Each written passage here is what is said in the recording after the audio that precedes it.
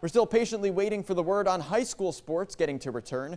But as we get closer to the September 21st set start date, one day at a time, high school football coaches are thinking about what it would take to be ready for this different kind of season. The coaches say it would take some time to prepare and get back to full gear, but they say it's important to get the students back on the field.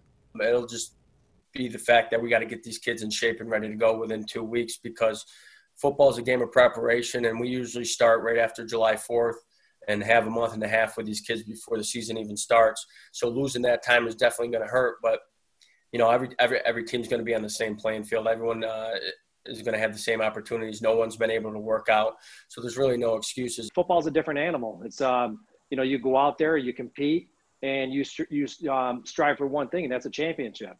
And so I think anything we can do, you know, get out there in the field with the kids is going to be great. It's going to, you know, get the kids out of the houses, get the kids back together, and really, you know, strive for stuff that they like to do.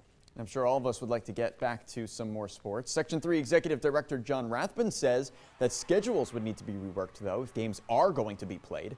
NYSPHSAA Executive Director Robert Zayas tweeted just yesterday that there currently is no set timeline for a decision to be made about high school sports.